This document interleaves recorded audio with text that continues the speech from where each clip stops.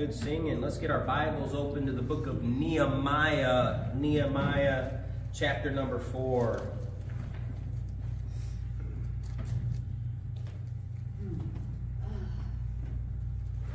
If you open up your Bible right directly in the center, you'll find the book of Psalms. Just back up a little bit. You'll through Job, Esther, and then there's Nehemiah. So.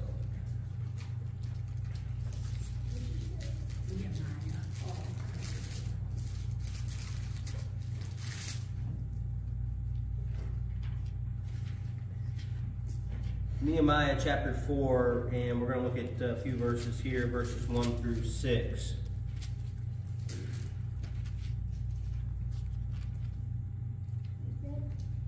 Did he say Jeremiah? No, Nehemiah. That's Nehemiah with an N. Chapter 4. Oh. Nehemiah chapter 4, verses 1 through 6. And if you're there and you're able, let's stand in respect for the reading of God's Word. Nehemiah chapter 4. If you can't find it, just be a good listener. I'm sure you'll get it, the message. Nehemiah 4, and I want you to join with me on verse 6. And I'll start reading verse 1. But it came to pass that when Sanballat heard that we builded the wall, he was wroth and took great indignation and mocked the Jews. And he spake before his brethren in the army of Samaria and said, What do these feeble Jews? Will they fortify themselves? Will they sacrifice? Will they make an end in a day? Will they revive the stones out of the heaps of the rubbish which are burned? Now Tobiah the Ammonite was by him, and he said, Even that which they build, if a fox go up, he shall even break down their stone wall. Hear, O our God, for we are despised, and turn their reproach upon their own head, and give them for a prey in the land of captivity. And cover not their iniquity, and let not their sin be blotted out from before thee, for they have provoked thee to anger before the builders. Verse 6 together. So built we the wall, and all the wall was joined together unto the half thereof, for the people had a mind to work. And I want to draw your attention to that last phrase there. The people had a mind to work. And I want now go to chapter 6. Turn the page there, and we're going to read verse 15. Verse 15 of chapter 6.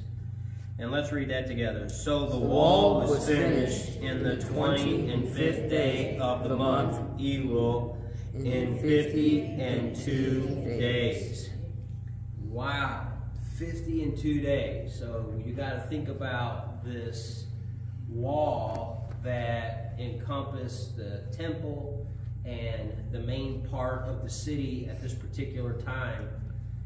This is a fantastic feat.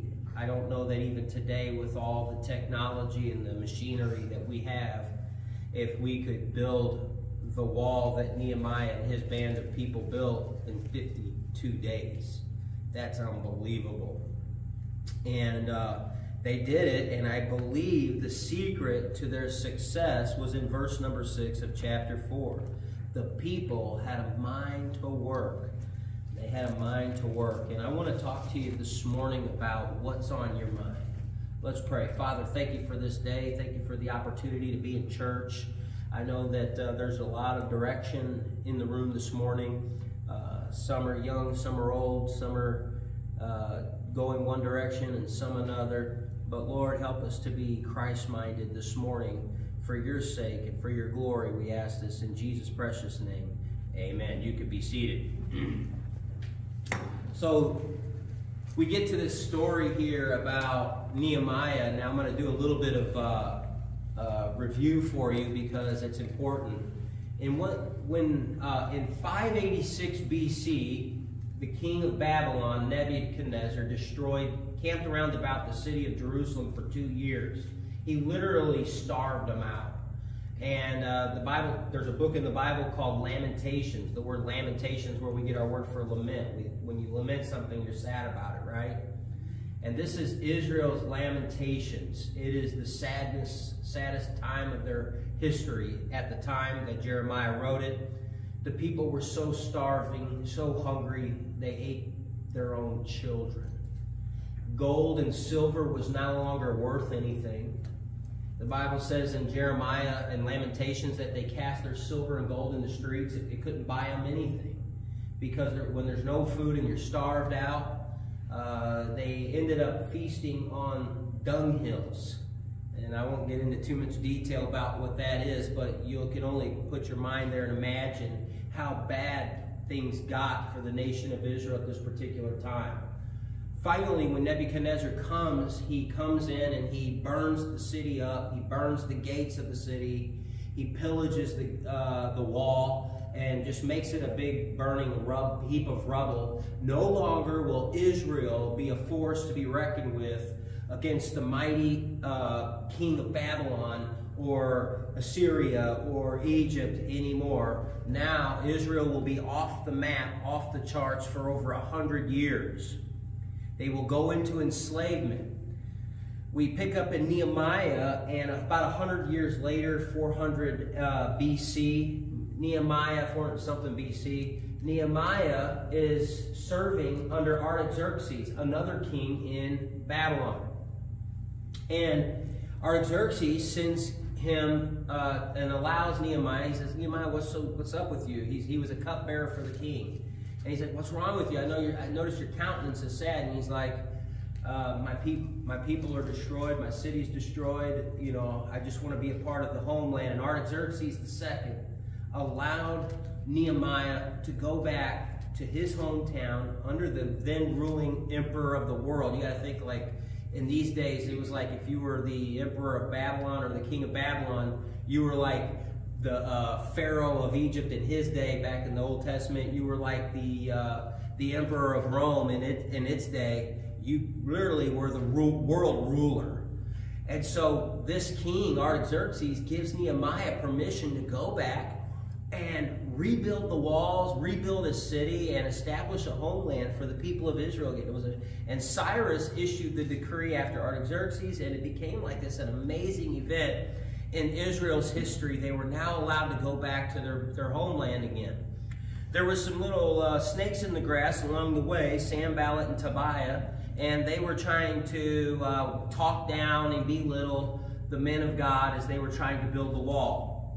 And I'll tell you this, anybody that ever gets in the Christian ranks and tries to build a home for the Lord, tries to build a church for the Lord, tries to build a life for the Lord, you're going to have your little crooks, your little Sanballats and Tobias talking them down. Oh, that guy don't know what he's talking about. Oh, yeah, he's just a hothead. Oh, yeah, she don't look at her. She thinks she's better than everybody else. Those little Sanballats and Tobiah are everywhere. Don't be alarmed by it when you hear or see one of them. The whole world is full of them, but you just do what Nehemiah did. You just keep building the wall. And the Bible says that they divided up into two groups. They'd have a night group and a day group. They'd have two types of pieces of things that they would carry with them. One of them was a sword by day and a hammer by night, or vice versa. So they were ready. If the enemy was going to attack, they were ready to defend. But at the same time, if the enemy was not attacking, they were swinging the hammer and getting the wall built and putting up the gates. And a miracle happens.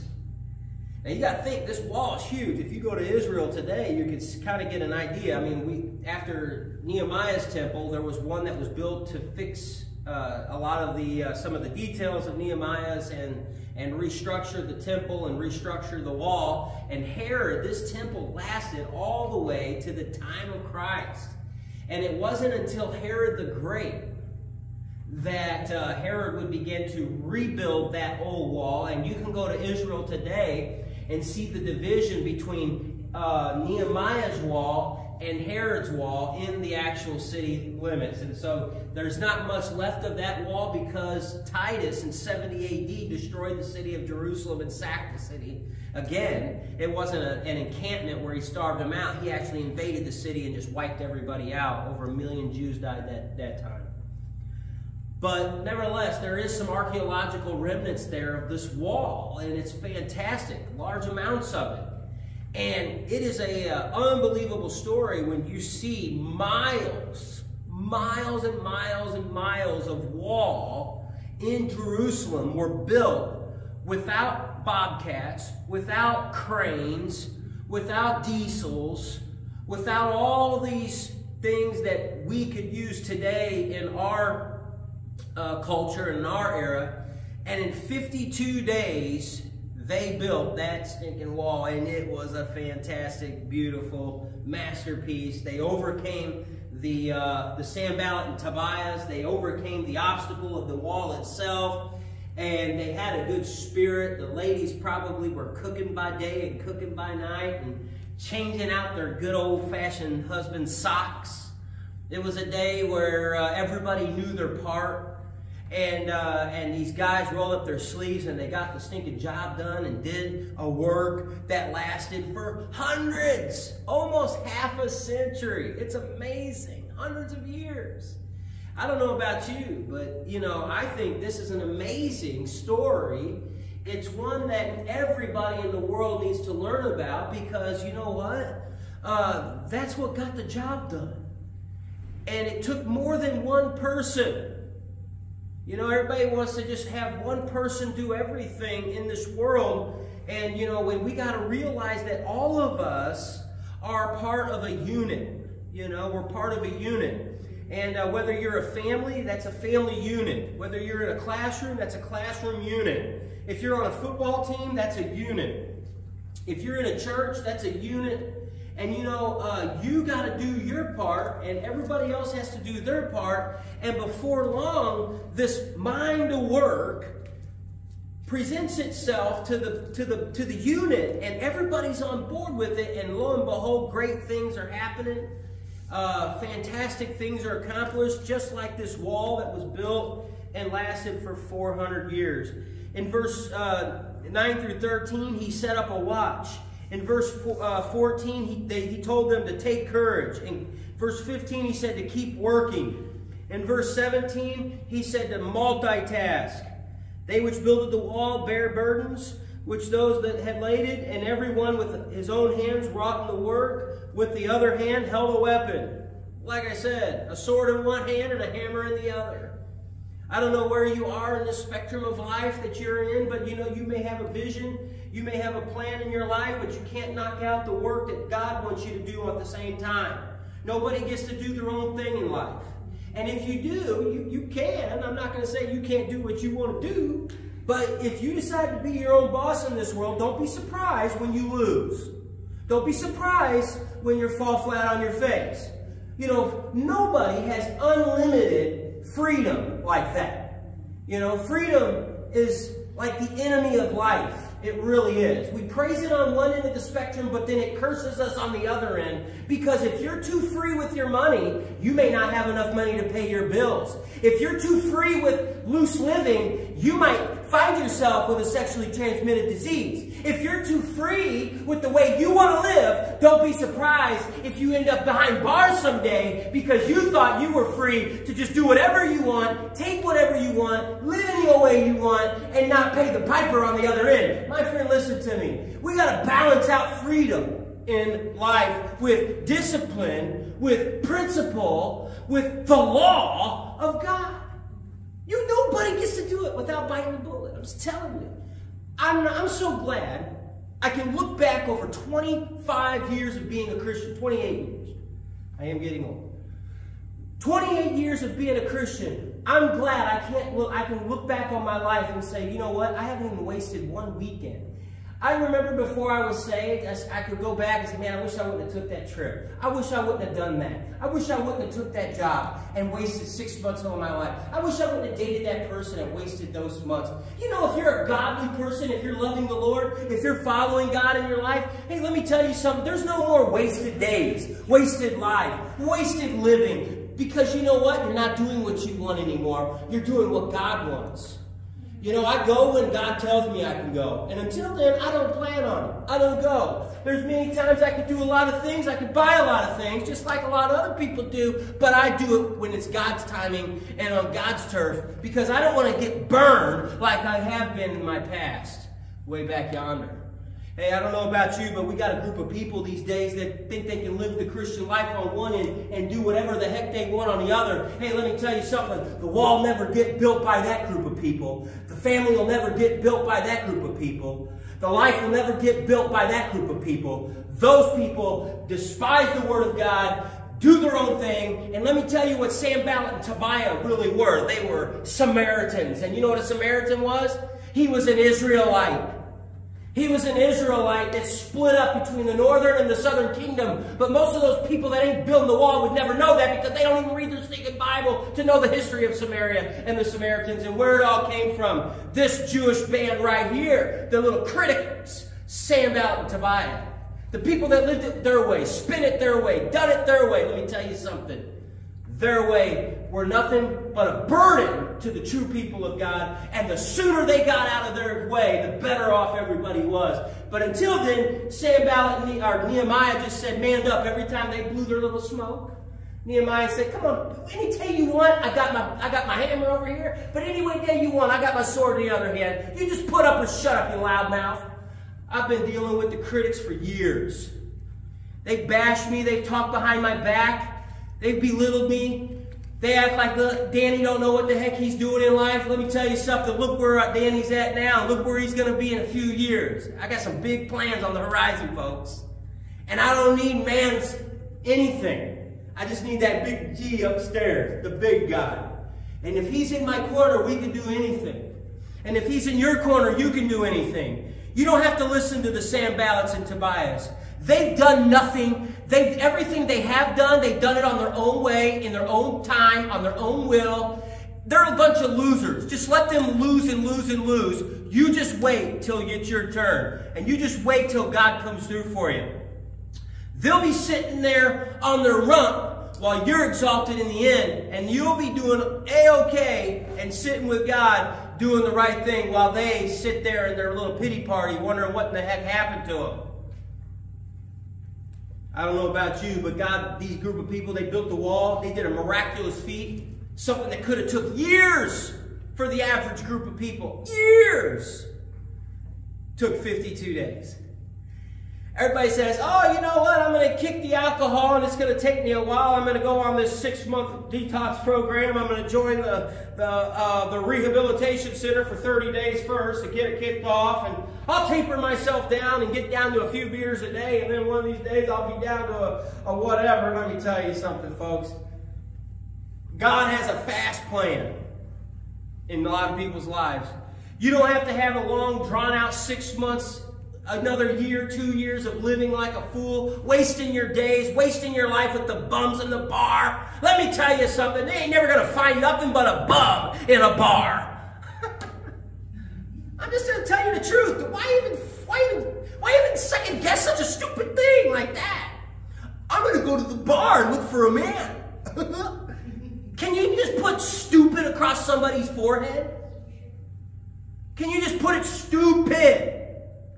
You know, I don't know. I mean, don't get mad. I mean, it's just true. Who goes to the bar and looks for a man? Who goes to the bar and looks for a woman? You might go to a bar and look for a whore. You might go to a bar and look for a slut. But you don't go to a bar and look for a man. Man ain't found in the bar. Unless all you think is men are nothing but hormones and muscle. That's stupid. Oh my gosh, I've been plagued with this group of Christians, these groups of Sanballats and Tobias in this world. Little old panty-wanty people in this life. Can't live a life that's above board. Can't be, I'm so busy, Pastor, I can't build the wall this week or next week. Actually, I got a few years. When I get around to it, I'll offer a little, do you want me to hand, I was telling the story about how we spent thousands of dollars in sacrifice and everything, and this able-bodied man with a job, and his wife had a job, and all these great things. I said, yeah, we're going to volunteer to have a big dinner. We're going to invite the whole community. 100 people promised to come. I'm going to spend thousands on fireworks. We're going to have this big event. This grown man says, I'll bring a can of cranberry sauce. I said, man, you're going to bring more than cranberry sauce, buddy, if you're going to be working with me. That ain't a sacrifice. You can go down to the food pantry and get a can of cranberry sauce. Man, we're baking, stinking ribs on the grill. We need charcoal. We're going to throw a party, man. We're going to do something great. You got a month to figure it out. And all you can come up with in your foresight for a month, an event that's a month away, is a can of stinking cranberries? What the heck is that? It's something nobody likes but his fat butt. Pardon my fatness.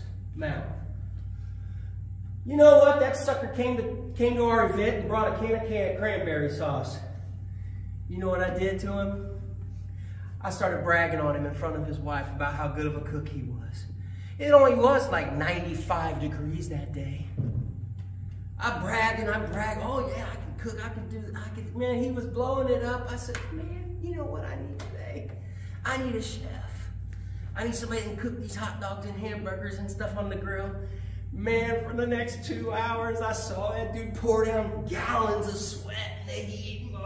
He's the hero! Amen. You ain't gonna pull one over on me with some cranberry sauce. God bless you. I've hired people at the job. Every time I show up at the job, they're sitting on their big bottoms on the floor. Hey, you know, nothing's ever getting done by you sitting on a stinking floor. I mean, I've done people favors by giving their kids jobs. And you find these big old brewskis sitting on their rears, getting nothing done, paying them big money. I mean, golly. I was so happy recently when one of my workers decided to get a job. Wasn't a better job, wasn't a higher paying job. The dude's, he's going to be quitting in like a week because he's in rush hour traffic both ways. And his job is like 60 miles away, and I calculated the gas and everything, and I'm like, this dude's going to be coming home with like 150, 200 bucks a week after the gas and everything, all because he took a job out in O'Fallon, Missouri. What an idiot. Can anybody put stupid across that guy's forehead? He'll be calling me in this week or next week. My job was a block away. He was bringing home $500, $600 a week, and he was able to take off all kinds of days that he wanted. He was doing great. And I was like a couple blocks away from his house. He took a job, you know, found in Missouri. Oh my God. Hey, he's going to be calling me, and you know what he's going to say? Yeah, that job didn't work out, Brother Danny. Everybody calls me brother. Brother Danny, that job didn't work out. I said, yeah, I kind of told you it wasn't going to work out like 3 times. But that's okay, because I already found somebody to replace you. And you ain't coming back to work with me. You can go sit on your big caboose somewhere else. You can go sit in the back of the booster chair all you want. You ain't gonna find nothing. Oh, you know, it's another thing too. People that are about 150, 200 pounds overweight, they get to working with me, they start losing like 5, 10 pounds every single week. It's amazing how it works when you work. You know, work does stuff to you. It gives you a good, constructive mind. It allows you to lose a little bit of extra pounds that you didn't want. The dude was doing great. I mean, golly, I had him on a thing where he was, I saw him when he first started with me like a month and a half before to where he was when he ended. I'm like, man, this dude's probably lost 15 or 20 pounds. He don't even realize it. Now he's gonna go sit at a job, sit on his rump. He's gonna drive an hour there, drive an hour back. He's gonna sit on his rump all day long and just get all that weight back. You know, that's the last thing somebody in their 30s needs, is to be dealing with their physical and their spiritual and their mental. It's just horrible. You know, we compound our own problems in our life because we're not thinking right. Life is a state of mind. Life is a state of mind. And if you don't have a mind to work, if you're a student, you ought to have a mind to study. If you are a family man, you ought to have a family type mind. I'm sorry, I don't go out with the guys for 2 or 3 days. I got a wife and kids and a home and everything else. You know, everybody talks about their little escapes and their little excursions in life, and that, God bless them. And I'm for getting out every once in a while. There's nothing wrong with that at all. But good night. Some people are doing it every single week. I know grown people, grown adults, can't just sit there and focus on what life's all about. Got to run to this show and that playground and this skate park and that Six Flags and memberships here and memberships there. Life's just some big carnal party where you just get to have fun all your day. You know, fun ruins people. When's everybody going to learn that? Fun ruins them. You know, nobody gets to have fun all their life because, like, fun is not really all that fun. You know what I'm saying? If it gets you in trouble, you know, you can go out and have a whole bunch of fun, but what is fun going to do when your pocket is empty and you can't pay your bills?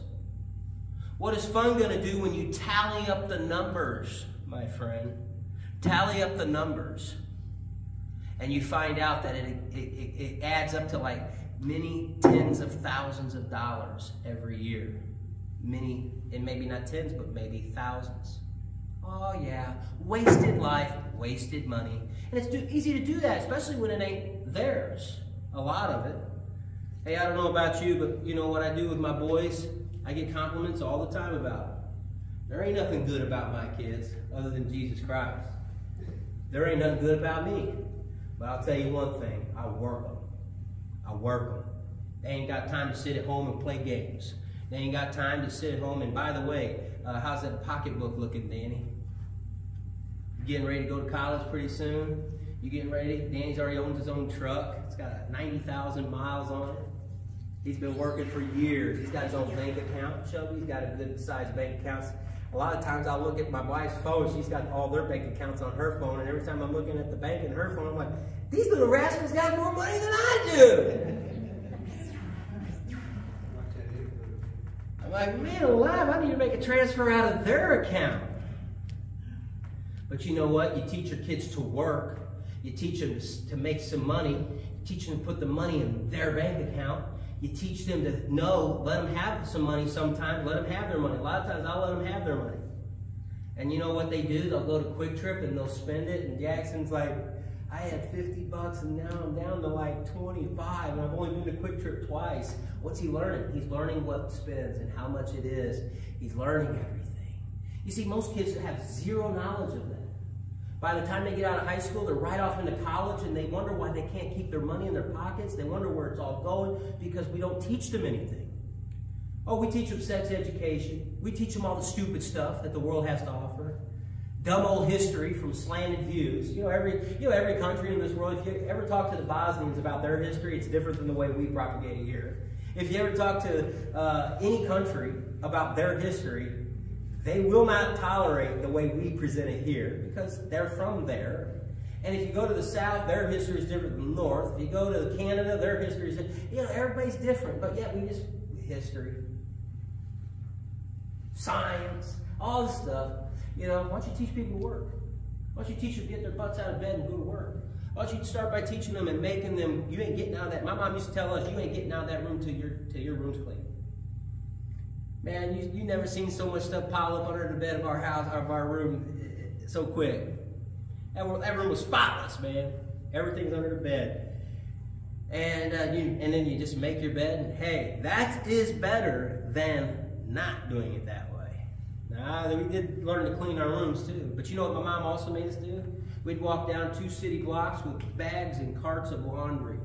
She had a laundry cart. In Jacksonville Beach, Florida, we'd get a 7-Up Big Gulp. When I first went to 7-Up, this is how old I was, they had nothing but a Big Gulp. You mean 7-Eleven. 7-Eleven, I'm sorry. And then after the Big Gulp, we were excited one day. We showed up to 7-Eleven, they had a new cup. It's called the Super Gulp. Super Big Gulp. And man, we'd do our laundry and we'd get to sip on a Super Big Gulp. We'd all share one and Mom would have hers.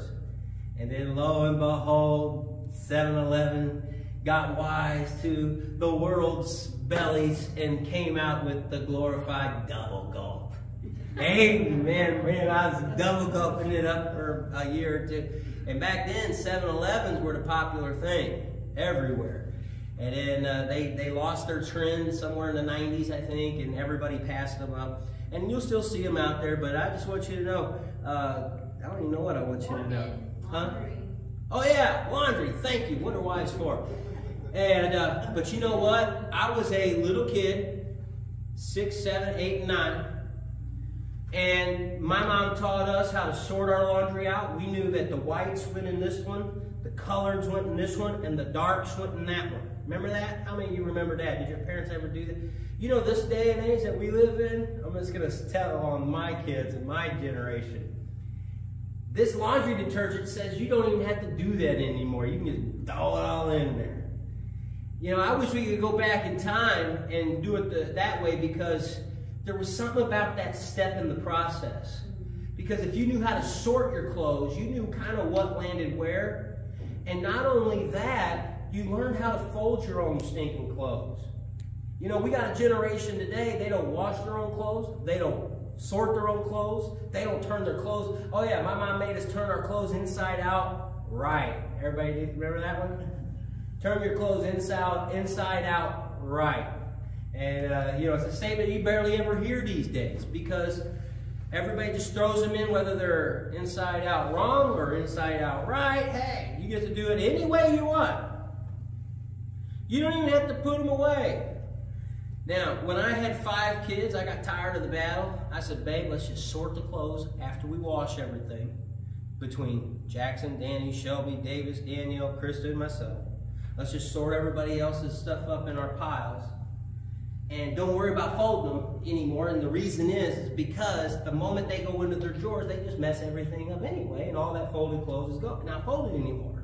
You know, no kid, Austin's age back there, nicely and politely lifts up one folded t-shirt. Where's that one with the special thing?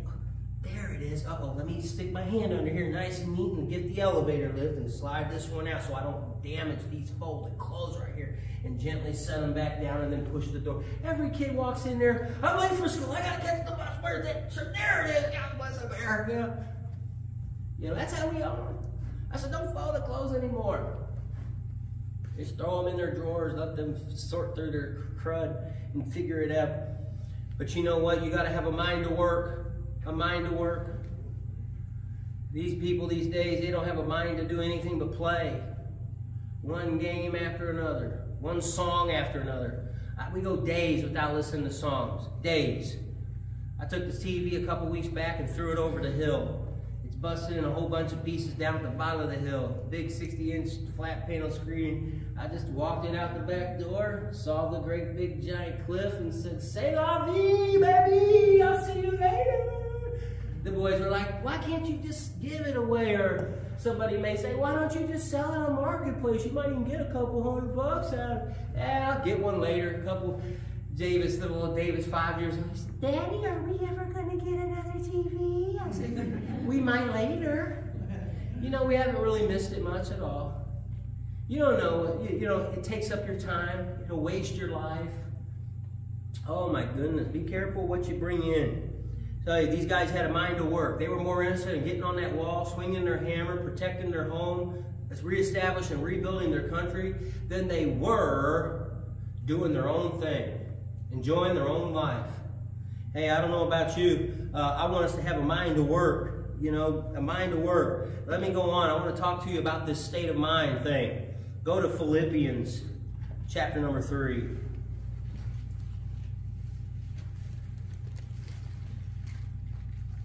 Galatians, Ephesians, Philippians. It's in the New Testament. Philippians chapter 3.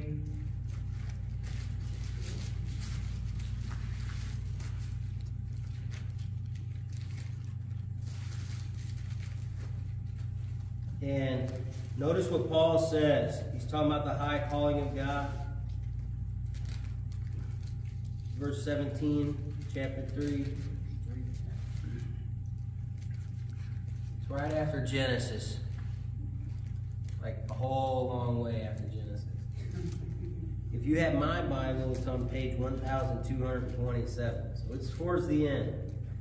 But if you can't find it, don't worry. I'm going to speak it, and you can just hear it and see what you can come up with. Listen to this. Verse 17. Brethren, be followers together of me, and mark them which walk so as ye have us for an ensample.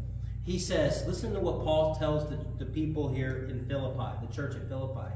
He says, when you find somebody like me, mark that person. Mark them. You know, he told people to mark the good, and he also on another end of the spectrum said to mark those which are bad, so you don't hang around. You know what that means? Judge them. It means judge them. It means follow the leaders and stick with them and avoid the bad ones because they may bring you down. But notice what he says. He said, mark them. And then he says this. For many. See, so once you find somebody like me, stick with them, he says. But then when he says this, for many walk, of whom I have told you often, and now tell you even weeping, that they are the enemies of the cross of Christ. Listen to this. Whose end is destruction, whose God is their belly, and whose glory is in their shame. And then lastly, I like this one, who mind earthly things. You know this earthly minded group of people in this world? You know, the people that are the enemies of the cross of Christ. Paul just gave an example of what kind of people they're like right there. And he says, mark those because guess what? They mind earthly things.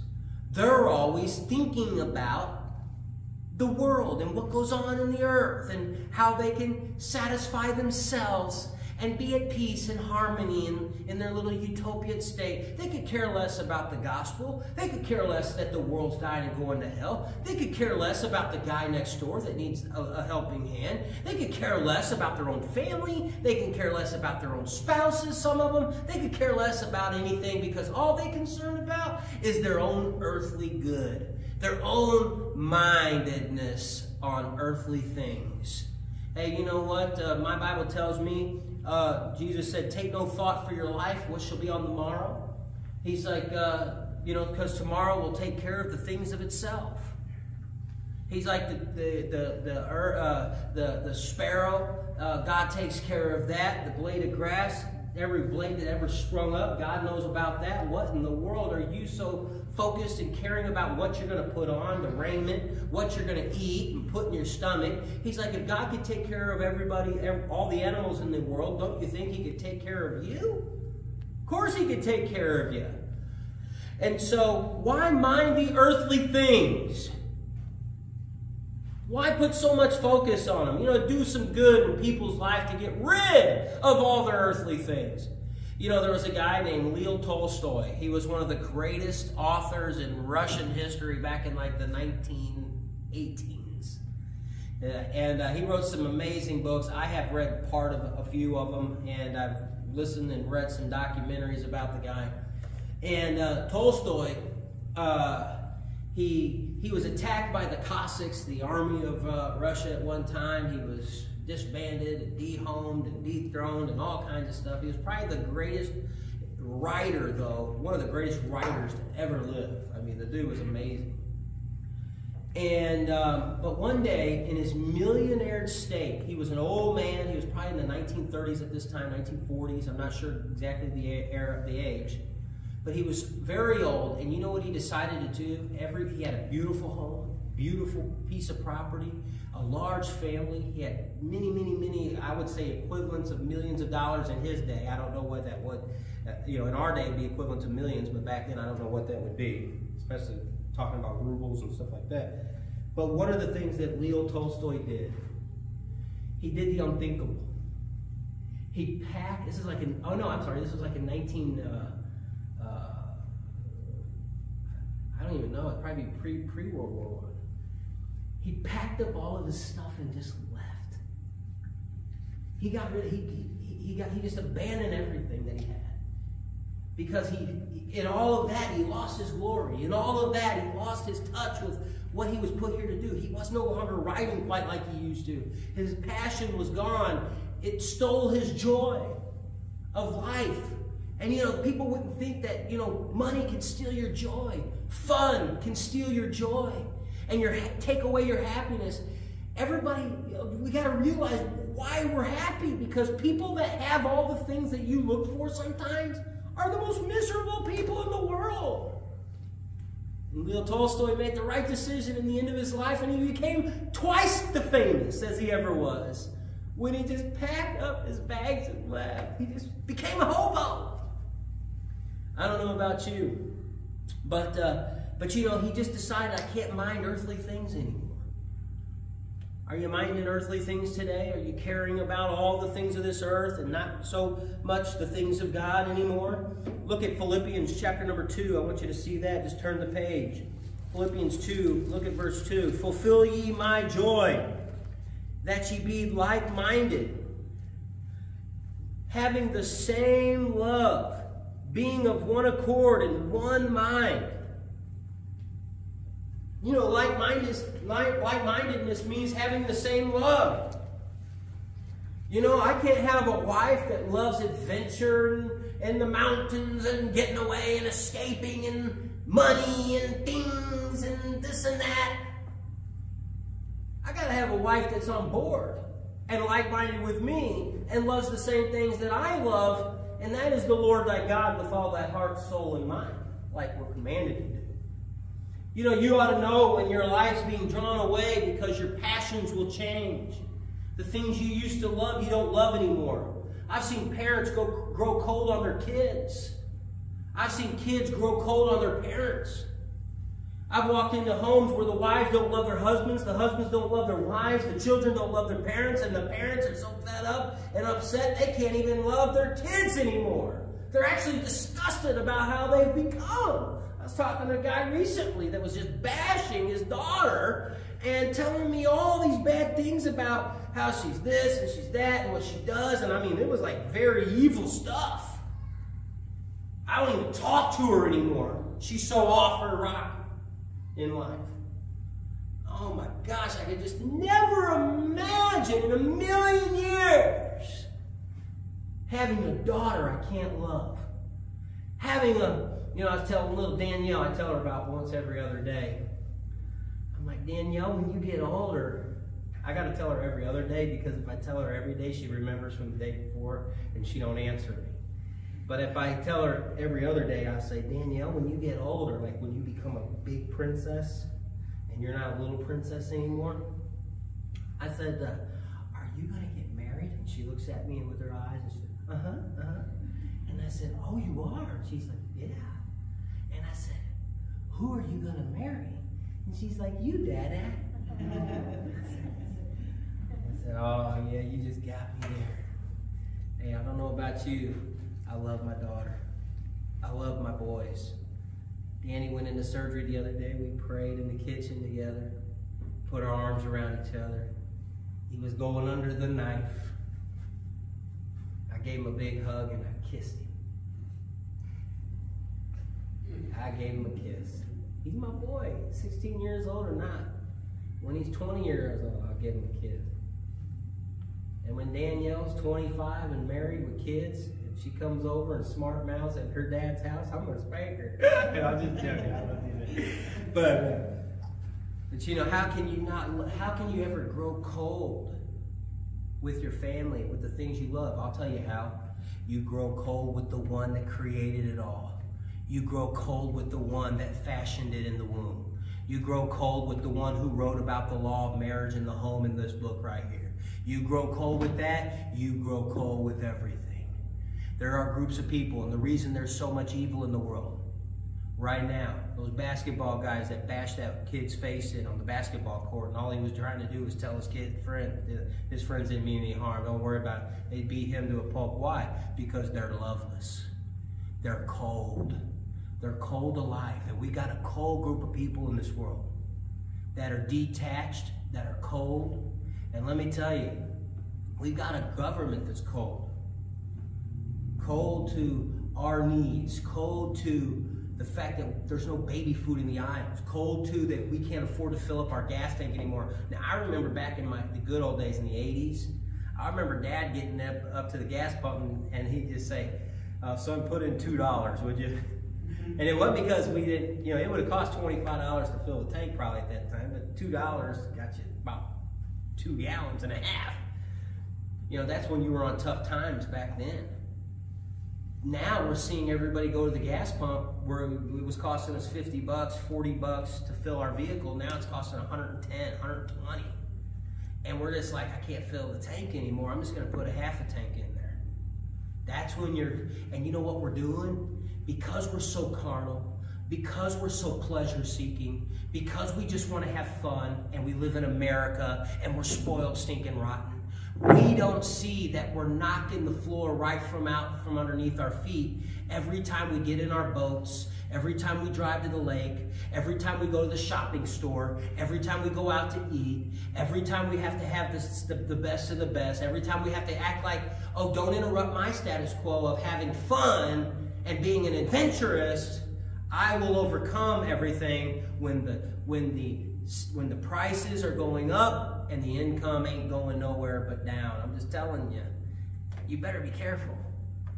You know, you can't live at that same way in this economy, because in a few months, folks, I'm just telling you as a church, in a few months, you will feel the effects.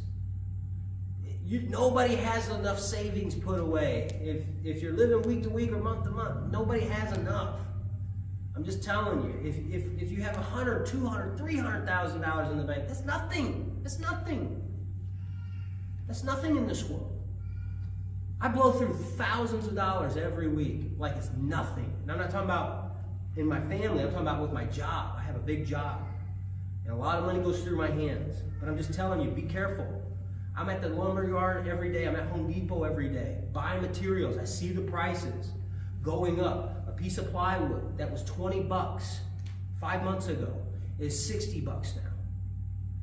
2x4s that were $1.69 for years are $8 and $9 a piece now. So just be careful about what we're doing. You got to have a mind to save. You got to have a mind to conserve. You have to have a mind to be able to look in the future and say, hey, I got to be ready for Sanballat and Tobiah. I got to be ready for the hard time. You know, these two ladies on the second row, you know what they lived through? The Great Depression. It lasted about 10 years. People in the city, everybody in the city had chickens and sold their eggs. It was horrible. Ever since my wife got on the keto diet, I've been chickened out, man. I can't handle eggs anymore. I don't know why. I loved eggs. I like them boiled. I can still do them boiled, but I'm serious. I can only handle one egg with sunny side up or anything. God bless it. I can't stand eggs. I'll eat a boiled egg, but that's about it. I'm done with them. And I got to put some salt and pepper on it or put in some tuna or something. But I'm just telling you, I'm already cursed for this Great Depression coming around the corner. Hey, we'll survive it. All I'm saying is you got to think now and be careful now. If you can get a job now, get a job. Get out and work. 15, 16 bucks an hour and live under that budget. You'll do fine. You'll be well. And if you have a mind, you know, you can learn to make do with what you got and work with things. So I want to go on from that one. Go to Acts chapter number 17, and I'm almost done. Acts 17. Acts 17. This is one of my favorite verses in all the Bible. Acts 17 and verse 11.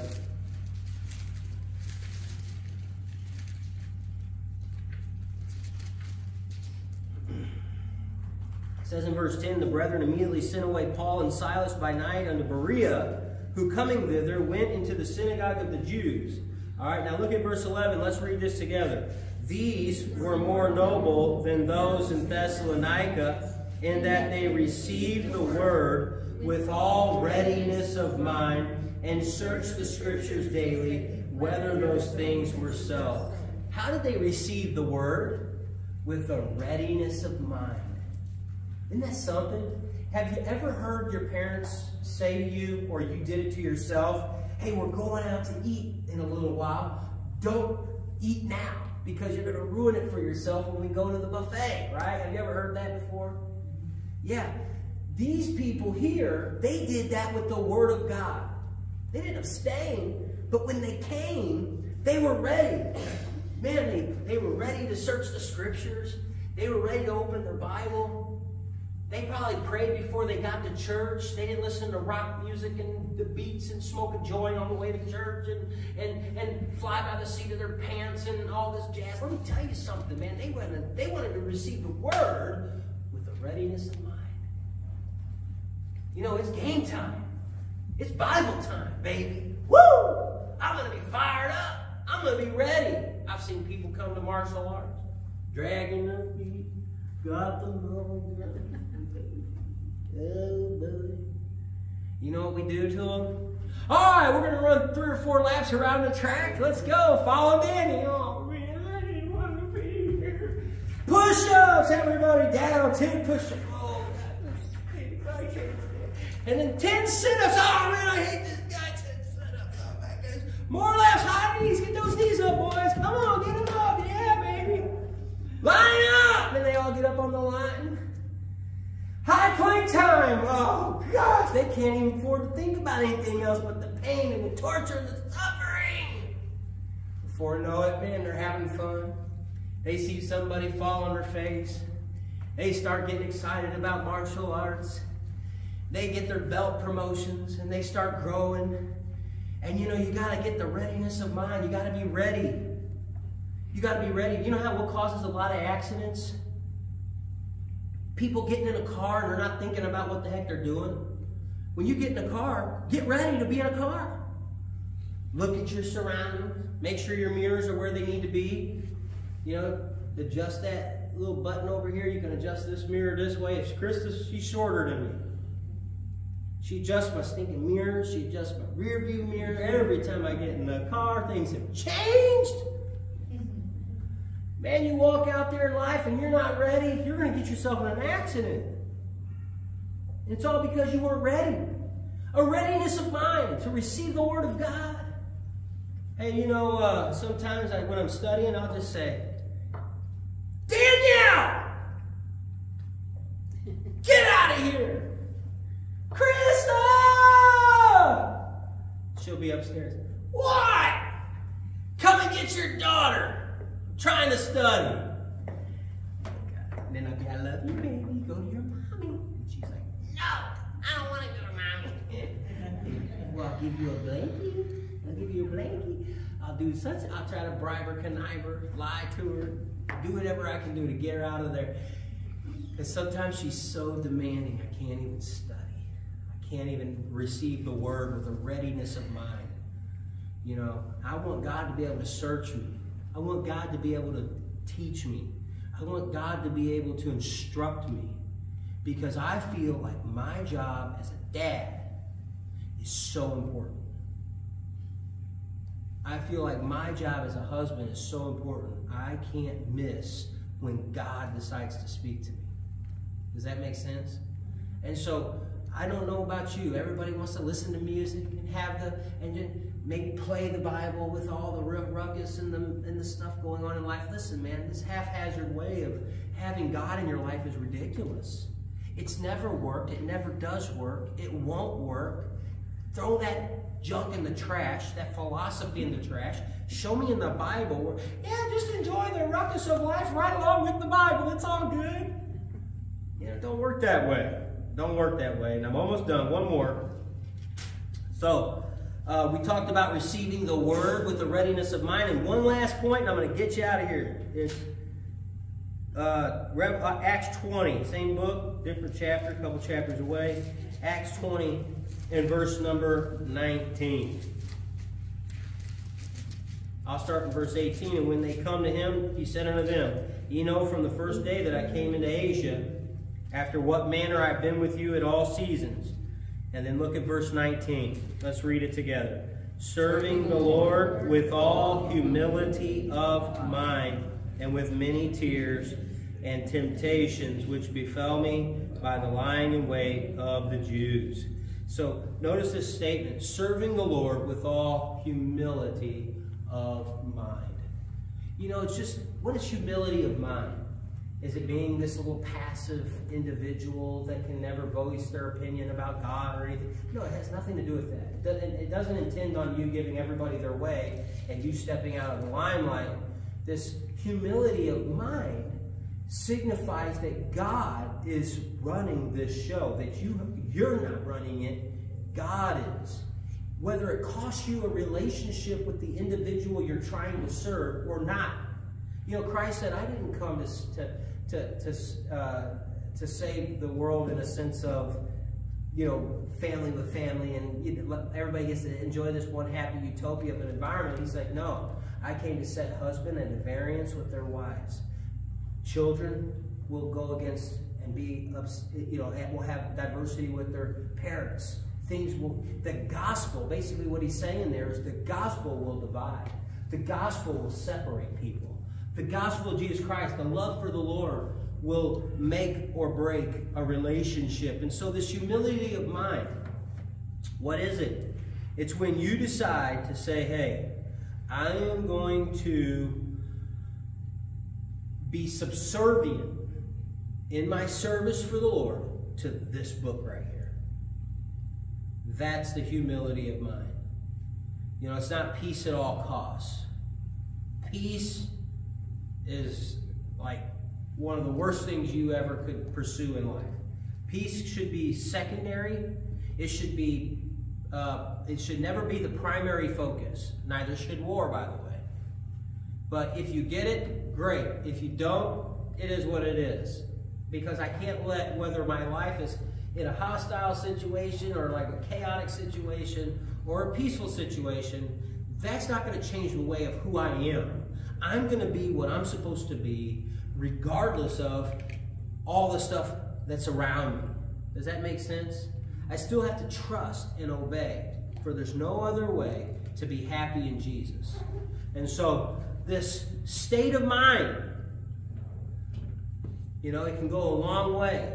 And you can travel lightning fast, like this group of Jews did in the book of Nehemiah, when you're pulling on the same rope as other believers are. It's easy to have a happy marriage when you're surrounding yourself with a bunch of other people who have happy marriages, who go to church and don't drink and drug and party at night. It's so much easier to really enjoy your life and your marriage when you're not wishy-washy in life. You got to have the mind for it, though. You got to sell your life out to that mindset. And when you do, your life will blossom. You will benefit. And I'll tell you this, you might just build a wall that would have took years in 52 days. The choice is yours. The choice is mine.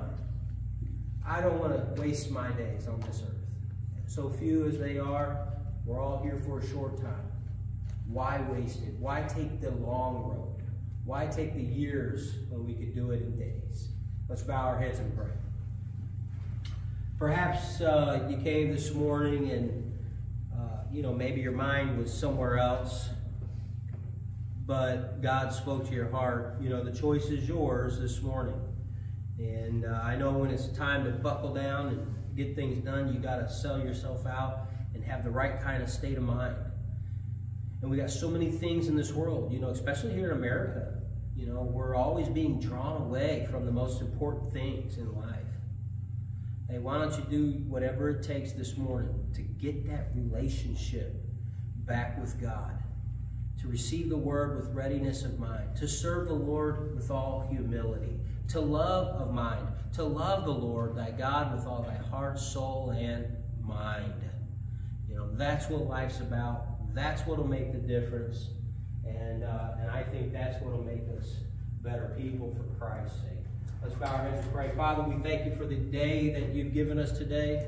We ask that you'll guide and direct our steps in this time of invitation. We ask that you'll help us to get more disciplined to where we can have a better state of mind, one that's more beneficial for our lives.